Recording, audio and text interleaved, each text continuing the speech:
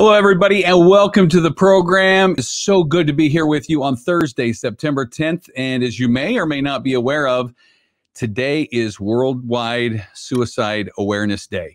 So we pay tribute to all those who have departed due to death by suicide. We also acknowledge all of you who are going through just difficult times and are just very aware of all the challenges and different experiences people are facing in today's very noisy world. And I am just so excited for the program we have for you today. So 11 years ago, when I was going through my dark nights of the soul, I read a book that's called The Unquiet Mind. And, you know, all my life, I was looking for success. Because when I was 12 years old, I started asking myself, why is it that some people are more successful than others? Why is it that some people seem so happy and alive, and yet others simply lead lives, as Thoreau said, of quiet desperation? And so my quest started to be successful. And, you know, in my life, I've achieved different modicums of success, but I have to tell you, that's not happiness.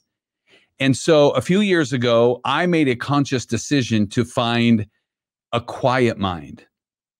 And then I actually found a book recently called Quiet Mind, and it has blown my world apart. And I'm just so excited to share this message with you today. As we get started today, our program is being sponsored today by StreamYard. Put the power of live streaming to work for your business, your brand, or your cause. Go to StreamYardCause.com right now, StreamYardCause.com, and put the power of live streaming to work for your business. You could be streaming to LinkedIn, to YouTube, to Facebook, to Periscope, and all those live streaming platforms. Go to StreamYardCause.com, sign up for your free account, and get a $10 credit. That's StreamYardCause.com. StreamYardCause.com. All right. Are you ready for this? My guest is a thriving executive life coach and spiritual teacher. For the last 26 years, he has coached thousands of top performers to achieve enlightened prosperity. His books, videos, audios, and seminars utilize his street-tested methodology called the Rapid Enlightenment Process. He is the author of this book right here. It's a game changer. Maybe if I turned it around for you. This book right here, Quiet Mind, Epic Life. And it's a bestseller in the United States, Canada, Australia, and Japan. See, I'm just so excited. I didn't know if I was coming or going. You got to buy this book. This is a must-have for your success library. So our guest today joins us from an undisclosed location in Southern California. Please, friends, put our hands together and help me welcome Matthew Ferry. Welcome to the program, Matthew. Yeah, glad I'm here, and I'm hoping we're going to inspire some people to take on their own quiet mind. I tell you what, I always thought it was an original thought to have a quiet mind. As I was said in my introduction, I read that book, The Unquiet Mind, and thought, how powerful would it be to actually have a quiet mind? And I thought that was an original thought. And it's amazing how synchronicity and just the flow of life works. And recently, I was led to your book, and then like a day later, all of a sudden you popped up on podcastguest.com. I devoured your book. I've listened to it twice on audio in the car. I mean, I've got it, you know, tagged and dog-eared and underlined, and I'll tell you, it's I sincerely mean this. It's been a game changer. So I'm so glad you're here. So thanks for taking time out of your I'm so glad that I actually took the time to get all these thoughts down. It was one of those moments where I just looked at my wife, Kristen, and said, I better get all of this out of my head and into some pages, because there's some incredible things that are happening for me in my own awareness. So how did this book come through you recently? Well, it started when I was 9. So when I was 9 years old, I began having these incredible moments where I felt like I was floating above my body, and I didn't know what it was. You know, I was 9, but there was so much bliss and so much peace and so much joy. I just felt like I had to figure out how to get there again. And I was fortunate to be born into a personal development family. My father is a real estate personal development guru, essentially. And my quest just drove me. And ultimately in my 30s, I began to discern a very specific way to get the mind to get back to that place again of peace and joy and flow. And it turns out, you know, pretty much it's not a unique thing. Most of us just want to feel peace and joy and certainty and love and confidence. And that's really what comes with a quiet mind. How long did this book take to come through you? Obviously, in a way, it had come through you your entire life, but how long did it take to actually manifest it and put it into paper?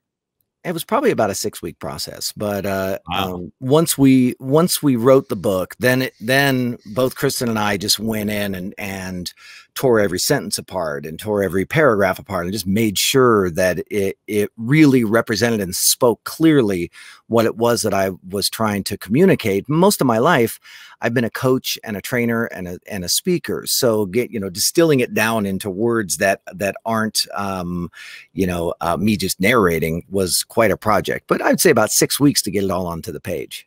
Yeah, that's amazing. That's epic in and of itself, if anybody out there has ever written a book. So that just shows you your consciousness was flowing and that the great things were happening as you manifested that. So it was literally a transcription. It was just, and I'd been working on it for so long, and I'd coached so many people through the process that it wasn't a difficult process for me to get it down. I like that. It was a transcription. Yeah, and that's how it would work. Absolutely. Matthew and I were talking in the pre-show before the broadcast started that I believe I had actually met his dad in the late 80s when I started working with Brian Tracy. And who knows, we may have actually met back then. But let's start with the premise that your book makes a very strong, bold statement. And you caught my attention with this when you said this book may very well be the last thing you need to have enrich your life, and you may never go back to personal development again. Talk a little bit about that bold statement that you're saying that maybe you don't need to pursue personal development if you really understand what you're talking about in this work. So the statement is really that when your mind goes quiet, there's nothing left to fix. There's nothing left to improve. There's nothing left for you don't need to gain anymore. So will you continue to have a desire to learn? Of course, you're a learning type of person. That's why you're watching this broadcast. That's why you're reading these books. But from a personal development standpoint, you'll no longer be trying to figure out what's going on with your personality, because you will have actually transcended your personality. You'll no longer be bothered by the negative thoughts and the let's call it fears and doubts and concerns. Those things will have mostly moved to the background. So all the work that we do in personal development has us try to fix those thoughts. And I did that for a long time. But ultimately, what I realized is that the only way out is to transcend the need to think altogether so that you can then think clearly when you want to. It's just such a powerful concept. And I know there are a lot of people who watch and listen to this program who will subscribe to the whole positive affirmations and we just need to think more positively. And I love how you say in the book that that's like planting a rose garden over the top of the sewer. And there's actually science to back it up. So there's a study that was done at Harvard where they used a cell phone app and they had people just log what was going on with their thinking. What they found is that when the mind is idle, it just defaults to the negative. That the mind's natural state is a negative, concerned, fearful state. And I found that exact same thing. I have, over the years, I've coached literally thousands of people, and my job was to help them to be more productive. And of course, I found that I had to help them with their mindset. I had to help them to get their thinking clear. And we would do all those traditional techniques. You have to remember that my father's mentor was Earl Nightingale. And then my father was my mentor. So I come from this lineage. And yet, when I put those ideas to the test, They had merit. They worked to a point, but my mind was still antagonistic. My mind would still just bubble up with negativity, no matter how much I trained it to be positive. Well, let's talk about a couple of the myths that you bust in your book. So let's talk about these two. I'll put them up and then you run with it and talk about it a little bit more. So the first myth is, I can rewire my brain by eliminating negative thoughts and replacing them with positive thoughts. How is that a myth? Well, the truth is that nobody has really put it to the test in a way that is conclusive. So that's number one. It's one of those things in personal development where this mentor said it, so then that mentor said it, and then their student said it, and then their student just kept going and going and going. And while I am 100% a proponent of thinking in a positive and constructive fashion, what I have discerned over the years, and you have to remember, Coz, I had a business of positive affirmations in my 20s. My most successful music album is a positive affirmation music album. I was a devotee. And yet, over the years, I was not able to get the mind to permanently stay in a positive state. The mind cannot be a tool of positivity. You can train it, and get it pretty close. But in the end, the mind will always default back to the negative because your mind is a survival system. So you're literally using the wrong tool. The game is to transcend the mind and to connect with your consciousness, with your ultimate self. And when you do that, then you find that the mind says negative things and you think it's funny. And the mind is worrisome and fearful and it's entertaining, but it's not all-encompassing. It doesn't drag you around. It is, unfortunately, a myth. Transcendence is the actual process. It's amazing to me how many people still believe that they are their thoughts. But we choose whether or not we're going to listen to the monkey mind. And as you say so well in your book, the drunk monkey mind. We can talk a little bit more about that in a few minutes, but we are not our thoughts. We do not have to subscribe to the lies unless we choose to. And you can't stop your thoughts. Your thoughts just keep coming and coming and coming and coming because you are a thinking machine. And it isn't until you remove the motivation for thinking altogether, and that's something that I go over in my book. I talk about the hidden motives to survive. When you remove the survival motive, your mind has no reason to talk. Your mind talks because some survival motive is activated. And when that is deactivated and you're in a state of peace and oneness and you know that all is well, then all of a sudden you can really, you not only are you at peace, but you are creative, you're resourceful, you're empowered, you can kick ass, you feel good, you're energized.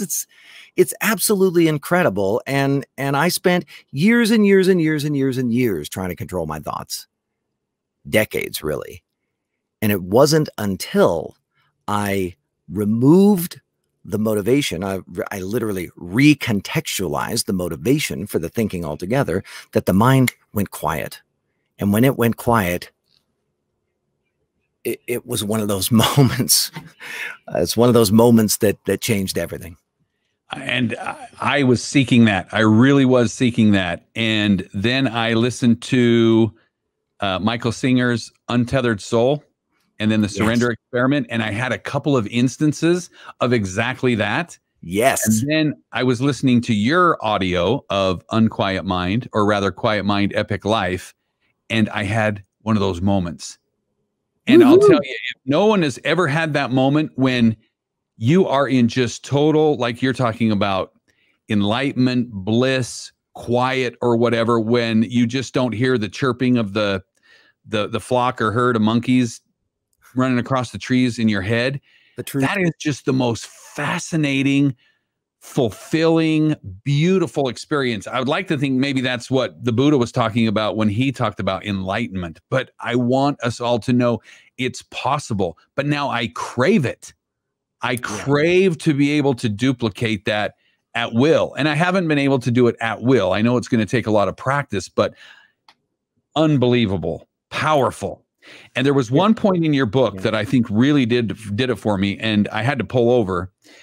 But it's that whole part where you're talking about the dogmas. And I really had to analyze, what is it that I believe, and what dogmas and status quos and beliefs have I been living up to, so to speak. And it was so liberation. It was so liberating. I wrote down, I know in August when my personal liberation day was. So let's talk about that specifically, because that ties into myth number 2. When I achieve my goals, I enjoy my success, and I will finally have the peace. What a belief system we're all subscribing to. And it's not true. And because we're not achieving certain things right now during COVID, look at the state we're in. Yeah, it's in our face.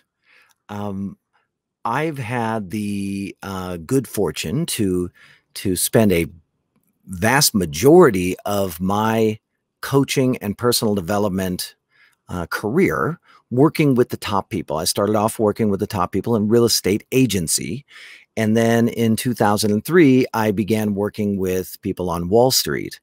And when I started working with people on Wall Street, these were people who had hundreds of millions, up to billions of dollars. And yet they were still in this frantic state. Like someday, well, you know what? I have $1 billion now. I need to get 2 billion. I need to get 3 billion. They were in this frantic state, constantly trying to optimize for more. And when my mind went quiet back in 2006, I began to discern these hidden motives. And one of the motives that was very present was the motive of greed. And greed is a phenomenal, amazing, extraordinary survival technique and an evolutionary phenomenon. And I am so glad that we humans have it. But, you look around, look at a squirrel has got greed. They're just gathering up as much as all the acorns that they possibly can. And it turns out they don't even find them all, but they're just compelled. And we are compelled. We are compelled to get more, have more, be more. But when you begin to back up and you ask yourself why, ultimately what you will discern is that you're trying to optimize for survival. And you cannot achieve a thriving state if you are activating a survival mode. You can't be greedy enough to be satisfied. And we all try. We all try to do it, but I promise you it doesn't work. The game is to be at peace now and then go kick ass and do some great stuff and achieve and accomplish and do all the fun things that you want to do. I think it's so liberating to be at peace and then to go after and do all the things that are interesting and exciting and worthy. But to do them hoping that I will then ultimately be worthy and be at peace and feel good, unfortunately, it's an illusion. It's a myth. And it's interesting, you talk about greed actually comes from a scarcity mentality, where many would believe greed is all about, well, there's abundance and I got to go get it all.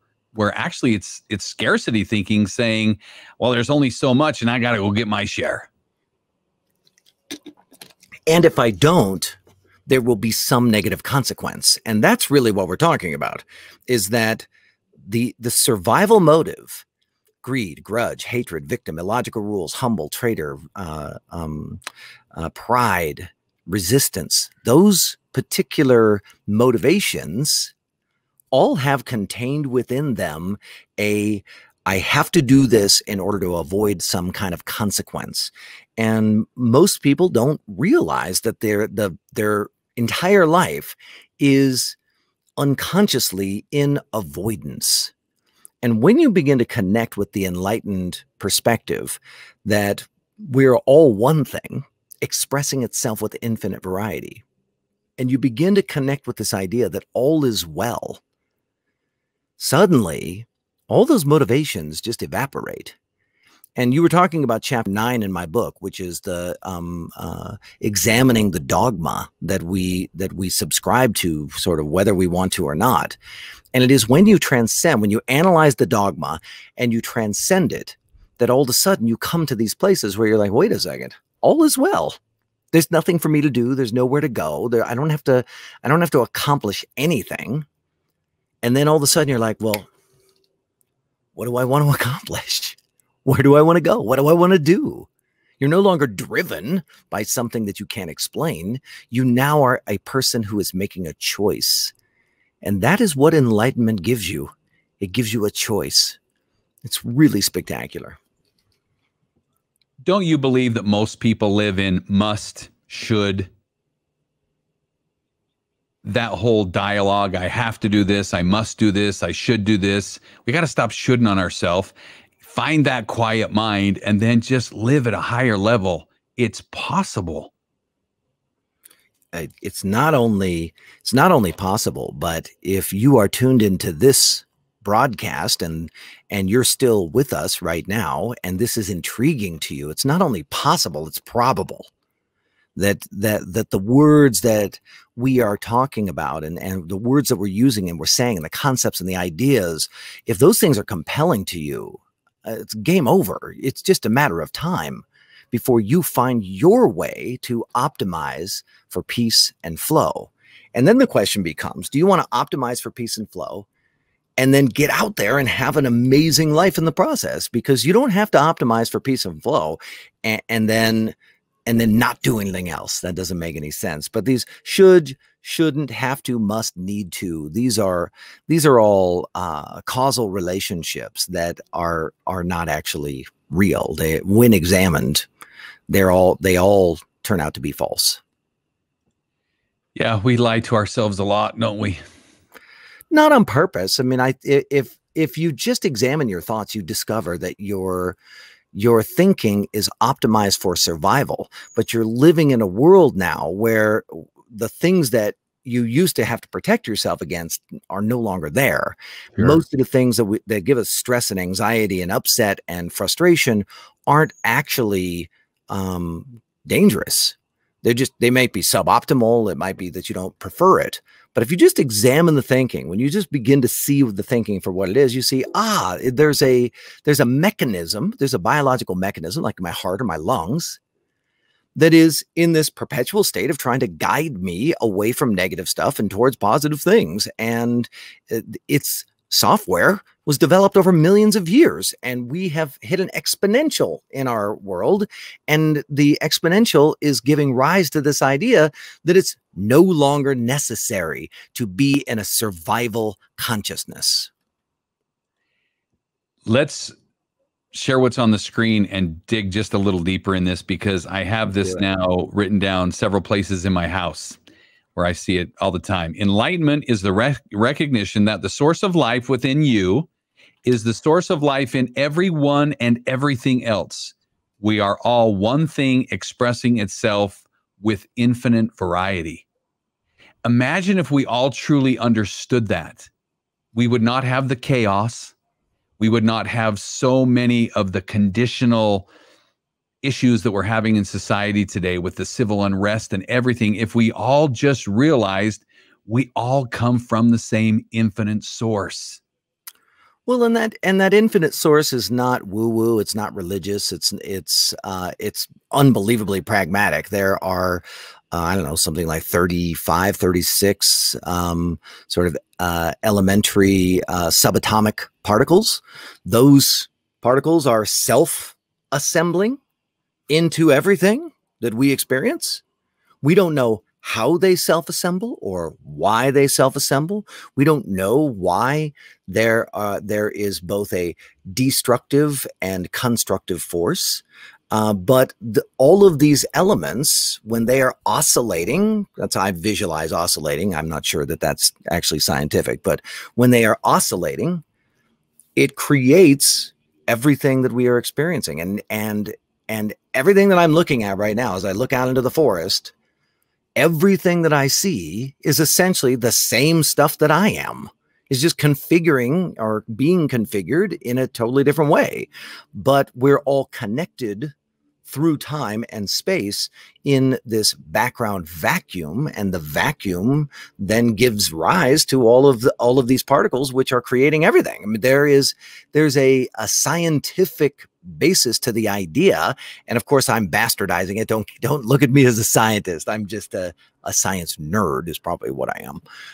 But in the end, when you practice the idea, and that's all this is, when you practice the idea that we are all one thing expressing itself with infinite variety, when you practice it, everything changes. When you practice total and complete acceptance of all people in all situations at all times, including yourself, everything changes. The old you cannot survive it. Even this conversation that we're having right now, as you listen to us speak, it becomes this beacon, like this, there's this thing that happens inside of you and it just starts changing you. All there is to do is to start practicing these ideas that are coming through. And they're not just coming through me, they're coming through all kinds of people. Whatever this background energy and information is, whatever it is expressing itself in this way right now. And you happen to be right now tuned in to what this is. I was getting a little wacky there. No, it just totally makes sense. And there is just so much power in this. And it's interesting. Years ago, I read this book, and I know you talk about it in yours. Oh, yeah. And when I first saw this book, Power versus Force by David Hawkins, I was blown away. And if no one has read this before, in the section in the middle, there's actually this graph. And I don't have the graphic of it, so we'll just go with it this way, but it's this map of consciousness. And I'll tell you, that started me on a journey.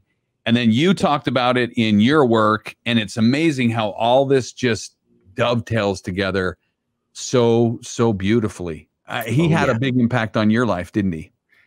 Absolutely profound. I would say the three biggest mentors for me in my life were Dr. David Hawkins, a man named Stephen Sadleir, who's a meditation teacher, and then my father, Mike Ferry. And those three people really shaped me. But what I love about Doc Hawk, that's what I call him, Doc Hawk. Doc Hawk. What I love about Doc Hawk is that he mapped consciousness in a way and then gave us a tool to conduct our own investigation. And when you dig into my book, especially in chapter 9, you see that I began to utilize the tool, the applied kinesiology, to discern, well, what would be a strengthening way to think about this, or what would be a weakening way to think about it?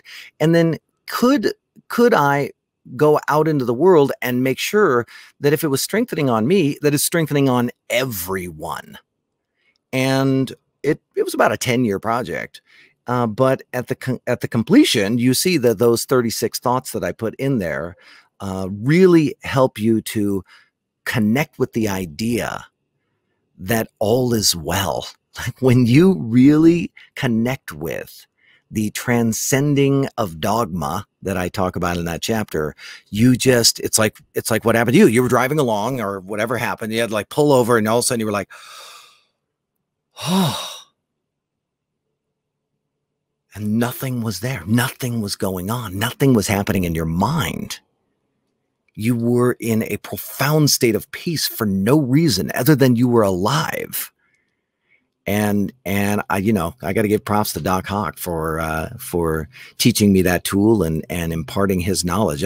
I actually prefer his book that he wrote after this called Eye of the Eye. And I've been reading that book over and over and over and over and over and over and over and over for about 15 years now. The powerful part, and obviously you wrote the book, so you know what chapter and verse, I believe it is that chapter 9 specifically. So I'm driving along and you're going through your muscle testing exercise. And depending on how much you want to talk about that here, but when you got to that point where existence on Earth is a vacation, that just resonated with me. And I thought, what if we looked at life instead of, and I know the Buddha says all of life is human suffering. And so people come here and say, oh, life is, I come here to learn certain lessons and I come to be tested and tried. But what if we changed that belief to just say, you know what, we chose to come here. And life is a vacation from the eternities. And here we are just in this moment, this little vacation of 70, 80, 90 years. Wow. That changed everything. Yeah. Well, I don't know. So first of all, it's not a true statement. It is a dogmatic statement that life is suffering. It's not a true statement. It is also a dogmatic statement that life is a vacation and a holiday. And the investigation that I've been on with literally thousands and thousands of coaching clients, the investigation has been, well, if, for example, you muscle test on someone, like you push down on their arm and you say the word love, it strengthens them. And if you say the word hate, it weakens them. And it does take some practice to get your body to get out of survival. You can't be in survival when you're doing it. But that's for, read my book. I'll explain what I'm talking about. But it really comes down to this. I just started to put ideas to the test and say, okay, well, what strengthens people? What weakens people? And it was a real shocker when the idea came to my mind that life was a vacation. It was also like a big, and that was strong. It was also incredibly perplexing when every single person I tested, life is suffering, went weak. Life is a test, went weak. Life is about learning lessons, went weak. In fact, life is, and then put any other word behind it, and it will cause your physiology to malfunction and you will go weak. I don't know why. Okay, so I don't propose to know why, but I was fascinated by this. And the more I did it, the quieter my mind got. And so it was the discovery of this idea that life is an experience. Yes. And as soon as I got to life as an experience, it opened up an entirely new framework, because now suddenly I could experience anything. And now really what we're talking about is the purpose of life, right? So that was the actual words. The purpose of life is to experience. And when you get that framework, in other words, I'm going to say it like this. When you practice that perspective, you practice the perspective, life sucks. Life is a pain in the ass. People are hard to deal with. You practiced all of those things. When you actually begin to practice different contextual frameworks, not affirmations, contextual frameworks, it's something that I call recontextualization. When you practice these contextual frameworks, it shifts your reaction, it shifts your behavior. It is absolutely extraordinary how fast your mind will go quiet and how quickly you enter into what we would traditionally call an enlightened state. No meditation required. And don't get me wrong, I love meditation. So I geek out on meditation all the time, but that's not the way that you quiet your mind at Thanksgiving.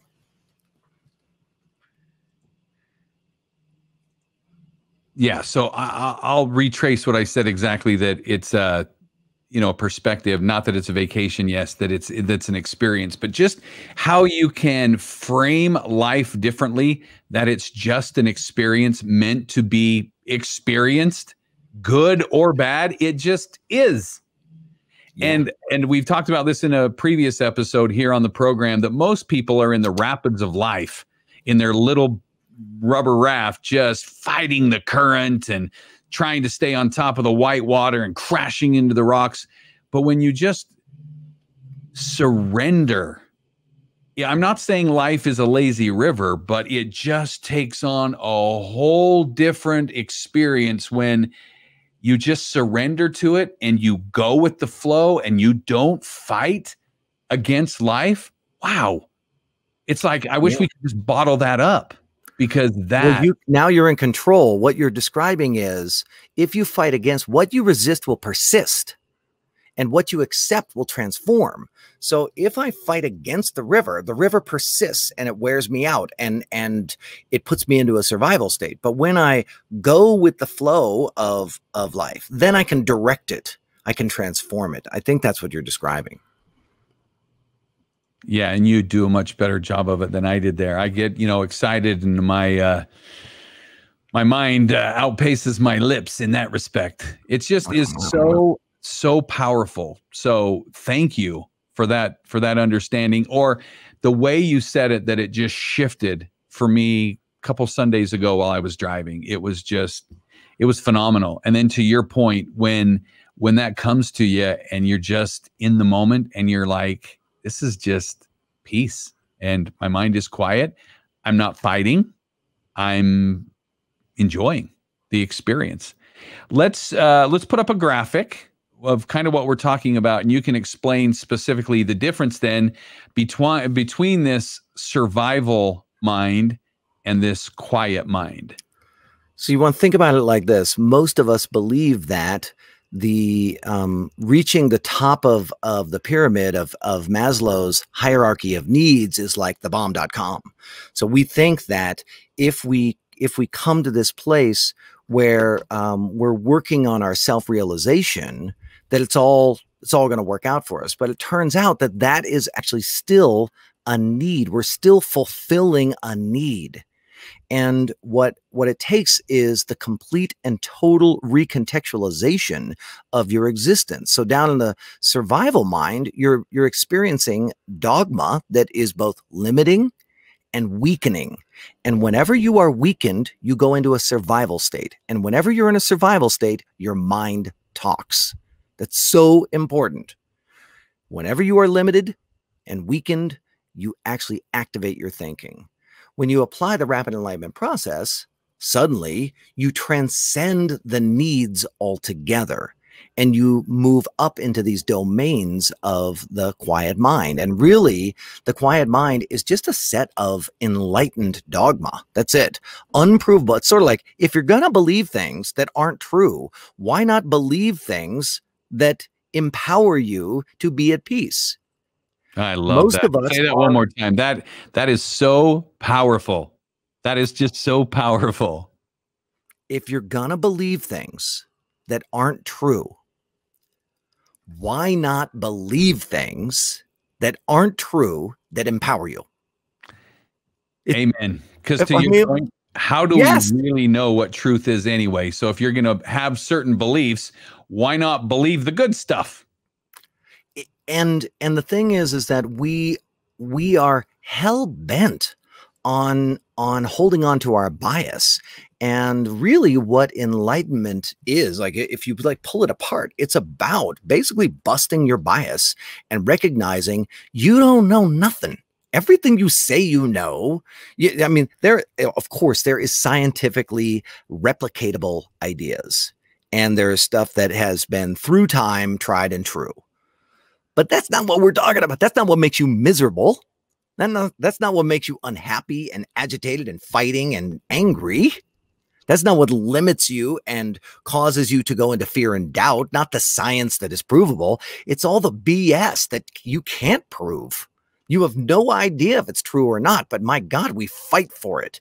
And so ultimately what the muscle testing helped me to do was to take it out of my own perspective and see what the muscle will do. Will the muscle be strengthened? Will it be fortified, or will it be weakened, and will it be reduced in its integrity? And I've just been practicing thinking thoughts on purpose that are strengthening and that bring me peace. And I've been teaching people to do it now for the better part of a decade, and it's a system and it just works. So let's talk specifically more about the rapid enlightenment process then. How do we go beyond this drunk monkey mind, this survival mind, up into these new enlightened dogmas? To your point, if you're going to believe in something, why not believe in the good things and enjoy the experience? And I think it's important also for the sarcastic mind to understand that if you're going to believe in things, why not believe things that are strengthening and empowering to you? That doesn't mean that you are stupid or impractical. It just means that all the stuff that you can't prove and is degrading to you, you put it to the test. You play around with it. You recontextualize it. The rapid alignment process has 4 steps. So step 1 in the rapid alignment process is to recognize that your mind is not your friend. Your mind is a biological mechanism. Its job is to survive. I call it the drunk monkey. That's my little nickname for it. And I'm always petting my head. Oh, I know, drunk monkey, you're so scared. Then there's number 2. Number 2 is to begin to understand or discern the motive. What's the motive for the mind to even talk? And it turns out that there are 10 hidden motives. The moment you hear about these hidden motives, it immediately makes sense. And you are jostling your relationship to them, and they become less oppressive, and you start to remove these survival traits.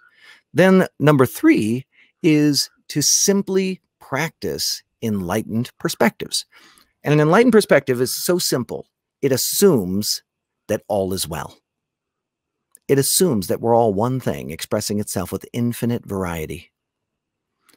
And then finally, the 4th component is to then recontextualize everything in your life. So you don't even actually need to do that. It will just happen automatically. The moment you say to yourself, I'm going to live like my life is a soul having a vacation here on earth, and that it's here to experience things. And that experience could be considered by my personality, good, bad, right, wrong, suffering, happiness, joy, whatever. But it's all an experience. The moment you start to connect to that idea, you then naturally, it's like what you said, you naturally start to recontextualize everything. Everything gets framed just a little differently, and you experience the world in a completely new way, without the reactions, without the anger, without the hostility, without the judgment or the let's call it the negative spin. That just starts to naturally go away. So those are the 4 steps. And typically I would say that it's sort of like what you were experiencing. If you just go through the book or the audio book, you're going to have some pretty intense moments of quiet mind. But if you practice this stuff for about 18 months or so, where you're just being repetitive about it, it's crazy how quiet your mind will get. It's nuts. And it feels so good. And then you have the opportunity to go out there and kick ass and live an epic life. And I'm a big fan of that. I'm a proponent. Well, and that totally makes sense, that once you get that quiet mind, that everything you can do above and beyond that in that great abundance really is just magical. I mean, I know that's a crazy word to use, but it is. It's just, it's unseen, and that's where the great things happen, in that state of consciousness, and it's just powerful. And I invite everyone to learn more about this. Please do. And could we also say that magical is really just describing when things work in an effortless fashion, and it's surprising. Because so often, so many things in our life don't work. But when we go up in our consciousness and we stop resisting, things just start working better. Amen. Again, whatever we resist persists.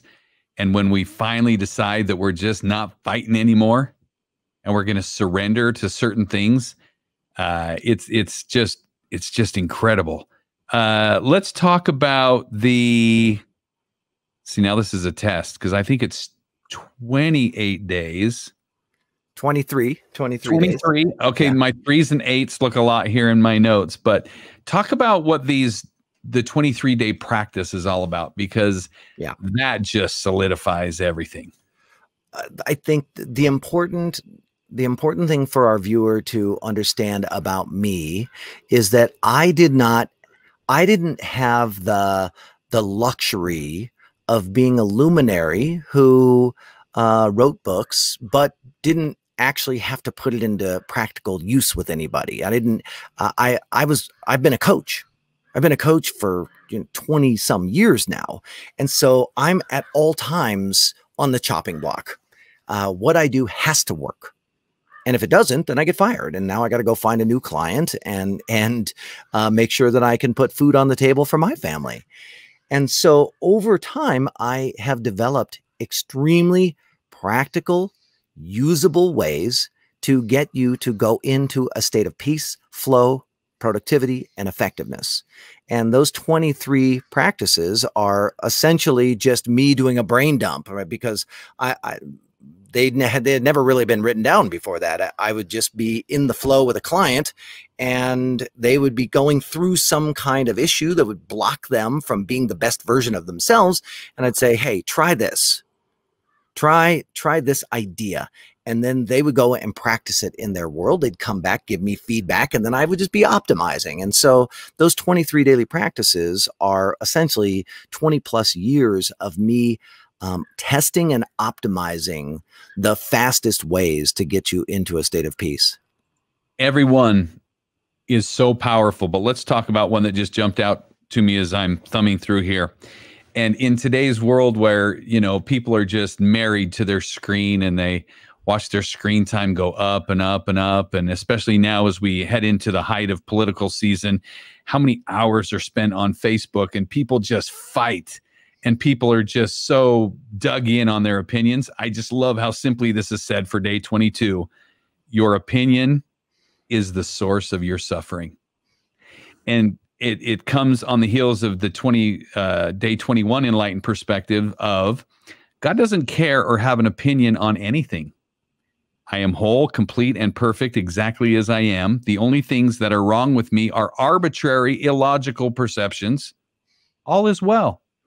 We are the same thing expressed itself with infinite variety, but that our opinions are the cause of our suffering. When you said that, and I had to pause the recording, and I was like, that is so true. It's that suffering I find in my mind when I'm trying to justify my opinion, when I'm trying to live my opinion or dogmas. That is just so powerful that when we disconnect, that our opinion really doesn't matter. Talk about peace. Yeah. Your opinion is the source of your suffering, and your opinion is generally based on arrogance, pride, misinformation. Opinions in general are not going to be conclusive, and they are predominantly divisive and the source of strife for us, and therefore it is extraordinarily effective to state things as, this is my opinion. I don't have any basis for it. There's no reality or truth to it, but it's the thing that I'm holding on to in this moment. So I might, let's say I'm in some kind of political conversation. It's okay for me to be in a political conversation. As an American, for example, it's like one of my rights to be able to express what I think about how this country should be run. But to think that, to pretend that what I'm speaking is the truth is completely irrational. And all it does is create conflict. And when I create conflict, I put myself into a survival state. When I create conflict, I weaken my system. And I know that my system is weak because my mind starts talking. I start justifying, rationalizing. I start ramping up the argument. Then I leave the conversation, and now I'm having the conversation with myself as if the person is still there. This is just the mind doing its job. When you practice giving up your opinion, or just at least acknowledging, this is just my opinion, and my opinion is like your opinion. It's just a bunch of BS, and we hope that it's true and that we have no conclusive evidence. And really, if I'm being honest, it's my preference. That's really what it is. Yeah, and if I can just acknowledge that it's my preference, I'm off to the races. Yeah, that's just powerful. Even if you just led with that, my preference is, that just frames something different in your mind. But think about what we're going through in this country. The literal civil war we are experiencing right now, because people are so entrenched, so in love with those opinions, and they believe that it's 100% true and right. And, you know, we're literally killing each other over these opinions. And to your point, who knows what really is true? I think that there is great merit in speaking up and saying how you want the world to be. And I am also really, really clear that that's divisive, and that you will create resistance. And I think that that America itself, and it feels like the world in general, is going through a phenomenally productive cycle right now. And that all of this destruction is the beginning of creation, that creation is the rearranging of what is already there. And when people think about creation, they think, oh, they think of the end result and how beautiful it was. Creation is downs. And I think that it's just imperative for all of us to really embrace that destruction and creation are the same thing, just at a different place in the timeline. So powerful. Just so powerful. What else can our viewers and listeners do to take a few more steps? Well, they can certainly get my book. They should definitely do that. Well, that's a given. Anybody who watches or listens to this program and does not buy your book, then I have failed in my in my ability to communicate what a game changer this is. But until they're, because we have to have it absolutely positively overnight, and with Prime, it's going to be 2 days before they get it on their doorstep, Matthew. So what's one or two other things that they can do? If you go to my website, MatthewFerry.com, you can scroll down the list of stuff that I have, and in there you can get my app. And in my app, I have all kinds of free training videos, audios, and articles and books and everything. I do my best to give away a giant chunk of what I do so that people can really benefit from it. But in my app, you can start the 23 daily practice now. And I do it in video form and audio form for you. So I would highly recommend that you go download my app ASAP. You can also just go straight to the Google Store or the Apple Store, and you'll be able to download it immediately. Yeah, you've got a lot of great resources here at MatthewFerry.com. Well, I hope this has been enough for everyone to whet their appetites of what's definitely possible, because I've just been so excited. And again, how this all came together was just amazing. One guest led to another, which led to another, which led to this book, and then that book. And then, like I said, I picked up Unquiet Mind. When I saw the cover, I was like, that's what I've been seeking. That's been the quest for years, is to get this Quiet Mind Epic Life. And then when I listened to it and re-listened to it, then I got the book, started reading it, underlining it, tearing it apart, taking notes. It's just amazing how, whether you call it synchronicity or, just the magic of the universe, how different things are attracted and manifested. It has just been a wonderful ride the last couple of weeks, and you've been right in the middle of all that. So I really appreciate that. Well, I feel very blessed and very honored that we got to be connected, and I hope that we can remain connected in some way. Well, I'll tell you, I hope everyone will take this invitation that I extend personally. Invest in yourself. Not only get the book, because reading is to the mind as exercise is to the body, but also just the way you communicate in your Audible. I'm a big fan of Audible, being an Audible narrator and doing books on Audible. I'm just a big fan of that. And we're just not reading and consuming enough. So if you're one of those people who's saying, oh, I just don't have time to read, I'm going to call bullshit on that philosophy and say you spend 500 to 1,000 hours in your car, maybe not right now during COVID, but whether you're on the treadmill or doing dishes, it's a 7-8 hour book. It will, I promise you, it will change your life. And I don't say that about a lot of books or a lot of programs. This is a life changer. It will change the way you believe about yourself. It will help you see the world differently. Therefore, you're going to make different choices on how you react and you respond to what happens in your world. And when you actually feel like you are I don't want to say you're in control of everything, but all is well and you're okay with just the way the world is manifesting things to you, it has a new special flavor that is just so savory and juicy that you want it every single day. Hallelujah, man. Totally Yeah. agree. I am so excited about waking up every day and being in this state. And I just hope that we reach out and find those others who are ready to take that on too. It's just going to be so delicious. Delicious. That is the word. Delicious. Life can be delicious. We are here to experience life. So let's embrace it and let's make the very, very best of it. Matthew Ferry at MatthewFerry.com. Thank you so much for enlightening us today and giving everyone just that little teeny Costco piece of cheese on the toothpick. Enough now that they'll go behind the curtain and order the book and download the Audible and get on a journey towards a more enlightened path for their own lives. It is delicious. So thank you, my friend. I really appreciate you being with us today on the program. Thank you. And thanks everybody for tuning in. And keep shining brightly, everyone, because someone out there needs to be guided by your light. Have a great day.